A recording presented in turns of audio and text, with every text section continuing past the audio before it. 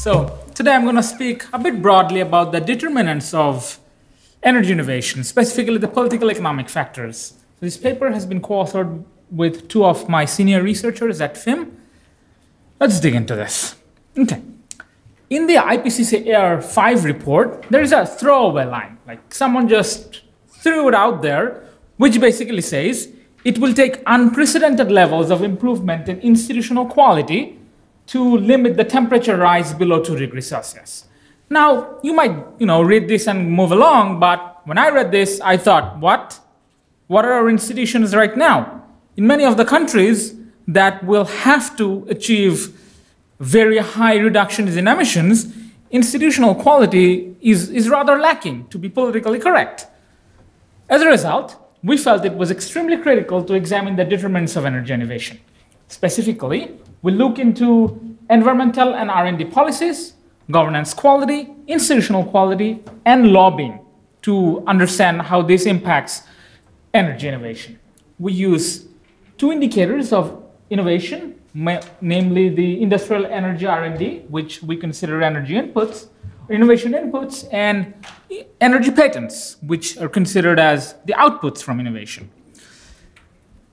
So there are various gaps in the literature. Without going into this, we are trying to look into all these factors simultaneously and study their impacts.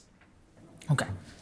Measurements. So measuring innovation has been difficult, and it remains difficult because of a lack of clear definition. What we decided to do was look at the ENBER dataset by OECD. It's a continuous dataset. It has clear definitions, and at the same time, it has clear sectoral boundaries so that there are not a lot of overlapping in the innovation R&D. So what we look into is, again, one is power R&D, which is downstream, R&D in electricity, water, and the gas distribution industry. Secondly, for R&D expenditures, we look into the electricity, water, and gas distribution, along with mining. So this is upstream plus downstream for the energy supply sector. And mathematically, this is arguably a lower bound because we do not consider the embedded capital R&D into the supply sector. Moving on to patents, what we do is we look into three types, basically. So the energy power patents, which we define as those related to energy generation, green patents, that is power patents, plus patents related to environmental management, climate change mitigation, energy efficiency in buildings and lighting, emissions mitigation and abatement, and of course, fuel efficiency in transportation. Finally, we also sum this up and we classify them as environmental patents. Okay. Again, because this is a rather econometric study, I need to clarify that we scale all the innovation proxies relative to the total value added to account for the heterogeneity among the various countries. So I'm coming to the number of countries we'll look into and the data stuff. So the sources of data, energy innovation, ENBER's OECD dataset, it's publicly available. It's very good. It's got time series. It's across countries. I encourage anyone who's interested in R&D innovation to look into this dataset. There are a lot of good insights to be gained out of this. Patents. We look into the OECD's patent statistics and patent cooperation treaty, two data sets. They have similar definitions and their data are well matched. Okay. So for the data, we looked into 20 OECD countries. Now, we've spoken a lot about the institutional quality in developing countries, but we decided to look into OECD because of data issues. So the data sets we used only provided data on OECD countries. But again, this analysis can be expanded to the different developing and non-OECD countries. Okay. Essentially, we study 4 hypotheses. Number 1, and each of them have to deal with the factors that we look into. Number 1, what we do is we hypothesize that environmental policy stringency results in dynamic efficiency gains. And at the same time, stringent regulations provide incentives for both energy saving and pollution reducing technologies. In institutional quality, which we measure in terms of good governance from the World Governance Indicators by the World Bank, also increases incentives to invest in energy-related innovations. That's the second hypothesis. The third one, political orientation of the government influences investments in energy on innovation, but we do not make a priori assumption on this. The impact can be both ways. At the same time, high share of energy-intensive sectors, which induces market side effects and can be classified as lobbying, also has impacts or can act as a determinant of energy innovation. The next slide, this could be very boring. This is an econometric study. If you have specific questions, find me outside and ask questions, or you can also ask questions later. I'm not going to spend too much time on this, but what we do is we run a standard fixed effects model with both location and year fixed effects to include or to control for unobserved heterogeneities.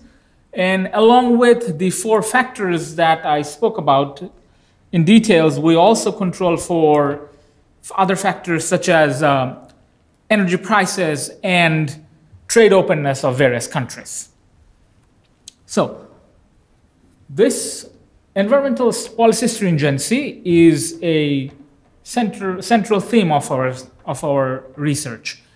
And as a result, let's look into this very carefully. So this indicator has been developed by OECD to researchers Bota and Kozlux in their 2014 paper. So if you look at the top, that's a composite index. The composite index is broken down into 2 subcomponents. First, the market-based policies, which includes taxes on carbon dioxide, nitrogen dioxide, and sulfur dioxide. But at the same time, they also include trading schemes on carbon dioxide, renewable energy certificates, energy efficiency certificates. The third subcomponent of the market-based policies are feed-in tariffs on both solar and wind. The second subcomponent of the EPS, or the environmental policy stringency, has to deal with the non-market policies, which includes both standards, that is emission limit values, and R&D subsidies provided by the government.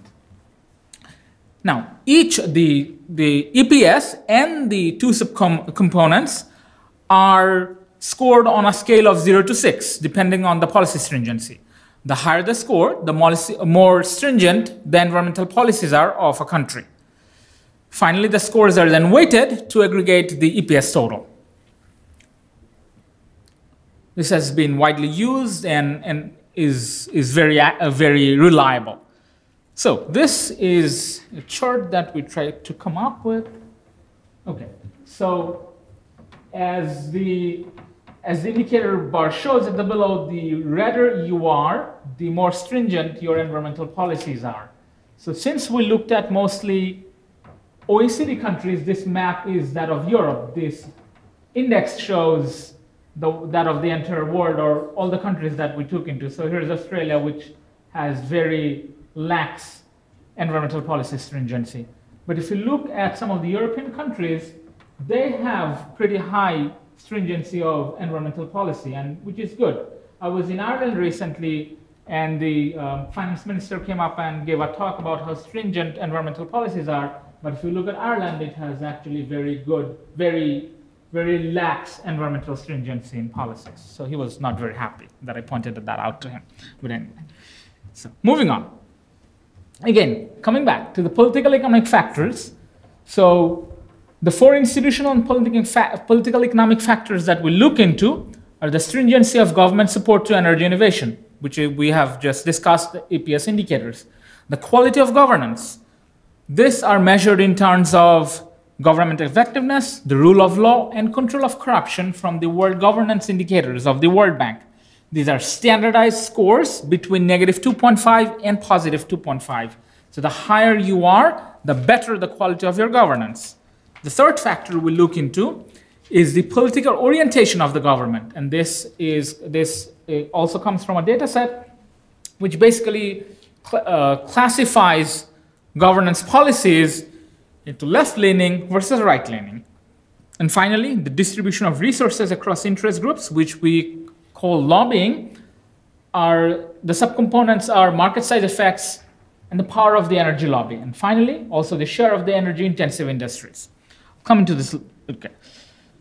So this is a table so basically I put the hypothesis that we studied and the proxy variables that we're going to measure in. So for example, for environmental policy, we look into the three components of EPS, the EPS market, the EPS non-market, and of course the EPS total, and so on. I'm not sure if this this table basically shows the mean and the standard deviation along with the mean and the minimum and the maximum of the indicators we used. It's probably not of high interest to you right now, but the paper is available online. If you have specific questions, please come and find me. Okay, excellent. So we're down to results. Back to the first hypothesis, which is the role of environmental policy stringency. In the case of, remember, we're going to go back a little bit. So we studied the impact or the determinants of both R&D expenditure and R&D related patterns. So for R&D expenditure, we find that environmental policy stringency has a positive and significant effect only on electricity R&D, so not on the power R&D. So the impact is significant, or the impact of environmental policy stringency is only significant and positive on a subcomponent of R&D expenditure, not on the total R&D expenditure on the power sector. For patents, however, the inducement effect of market-based instruments, so tax and feed-in tariffs, is larger for environmental patents. So for the case of patents, the impact is larger for the wider classification or the definition of patents. Now, putting this into perspective, 1 unit increase in environmental policy stringency, which is equivalent to 1 interquartile range change, so moving from the 25th quartile to the 75th quartile, results in, for the market-based instruments, so for tax and feed-in tariffs, it increases power patents intensity by around 1.5%. But for environmental patents intensity, it increases by more than 3 percentage points. For the non-markets, so that is the subsidies, the impact of environmental policy stringency is that it increases power patents intensity by between 1.2 and 1.5 percentage points, but environmental patents intensity by over 2 percentage points. Now, putting this into perspective, the changes might seem small, but in case of the market-based score, moving from 25th to 75th percentile is equivalent to moving from the stringency, the environmental policy stringency of Belgium to that of Finland in 2010. So Belgium in 2010 had a rather lax or weak stringency in environmental policy, whereas Finland was already red, so it had very high policy stringency back then. In the case of non-market scores, the same movement, so moving from the first quartile to the third quartile, would be equivalent to moving from the policy stringency of Portugal in 1995 to that of Portugal in 2010. So Portugal has made a high jump. In 1995, it had a very weak level of policy stringency. By 2010, it had already almost caught up with Finland. Moving on, good governance. So this slide looks into the results of both good governance and political orientation. The takeaway message is that stronger economic institutions promote innovation. Coming into the details, we know that this is a critical driver, good governance. 1 unit increase in governance indicator has a positive impact on both power R&D and patent intensity. So for power R&D, the impact is between 62 and 96.4%. So these are huge increases. For patent intensity, it is between 6.5 and 30%. But again, putting this into perspective, a 1 unit change in good governance is equivalent to change from Portugal, which was 1.02, to that of Sweden in 2010. So it's a big spatial move as well. For political orientation, we only find that it only positively affects power and energy R&D intensities, not the patent intensities so much. changing from right-leaning to left-leaning governance increases power intensity, R&D intensity by 11% and energy intensity by 22%. So again, I like the example of Portugal. Portugal moved from changed to a left-leaning government in 1995, whereas Canada and Sweden went the opposite way. The final set of results, this is for lobbying. So we also find that resource distribution, market size effect, and lobbying has positive impact on R&D intensity. This is mostly because a larger energy sector can lobby for more R&D allocation. A 1% increase in value-added share of energy-intensive industries increases power R&D by more than 0.5%. Lobbying seems to have a greater impact on the inward-oriented sectors, such as power. We looked into the energy sector as well, but energy sector also has R&D innovation or R&D expenditure from oil and gas industries, which tend to be more international in its nature, and its lobbying has less effect on that. Energy price has a negative effect on power and energy R&D.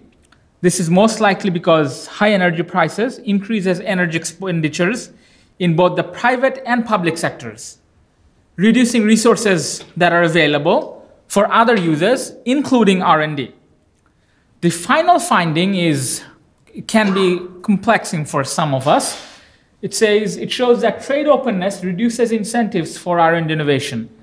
And now, the explanation could be that once countries learn, or once the trade development of countries improves, when their relationships improve, they're able to purchase R&D innovation instead of investing money in it.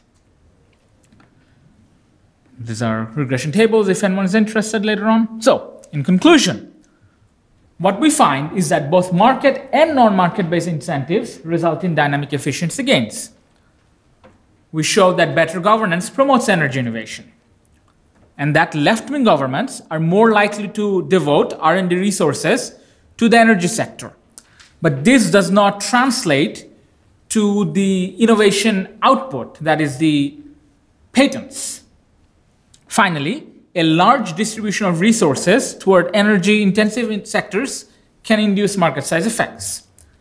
Some implications. So, political economic factors can act as barriers even in the presence of stringent environmental policy. So even if you have stringent policies to promote innovations and provide long-term incentives, if your quality of governance and the institutional quality in your country are not strong enough to enforce those policies, then they're of no use. So, in order to move towards a greener economy, in order to provide long-term sustainable incentives, countries, and these are intuitive in a lot of the times, is they have to improve the institutional qualities. They also need to consider the influence of governance political orientation, because we see that sometimes left-leaning governments are very good at providing incentives to the labor-intensive, inward-looking sectors, but when it comes to more sectors that are more international in stature, they're lacking. Lobbying also has significant impacts, and countries need to be careful of that as well. So the final message here should be that focus on determinants of energy innovation, but we need to go beyond that of the environmental policy instruments. The focus really needs to be on the political economic factors as well. Otherwise, we'll end up with a crisis again. Thank you very much.